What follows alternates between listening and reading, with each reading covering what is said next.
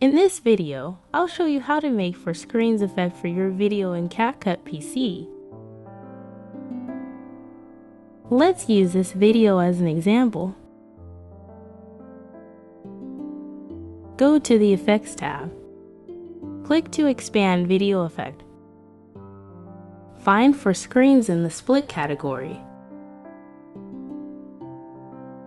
For the first time use, click Download first. After downloading, we can click the plus sign on the right to add to the track, or directly drag and drop it to the timeline. Then we can drag the edges of the effect layer to adjust the duration so that it matches the video. That's it. I hope this tutorial was helpful to you. Please give this video a thumbs up, share it, and subscribe to our channel for more tutorials. Thanks for watching.